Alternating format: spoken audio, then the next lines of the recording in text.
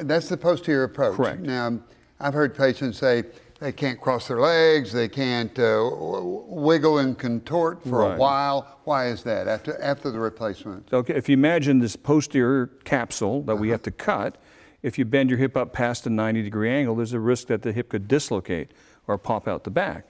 And then, more importantly, there's a nerve called the sciatic nerve that comes right out of this notch and right down the leg. So that's where the sciatic nerve is. Comes out of this little notch called the sciatic notch. So the problem with that is that sciatic nerve is so close to the hip joint that just pulling it out of the way can bruise it, and you can end up with some numbness or weakness in your foot because of that. So in the posterior approach, assuming that the nerve doesn't get injured, which normally it doesn't, we still have to let this capsule heal back, and that'll take close to 6 months. So we'll have to tell the patients, you can't cross your legs, you can't bend over, you can't do this, you can't do that. Or it might pop out. Or it could pop out.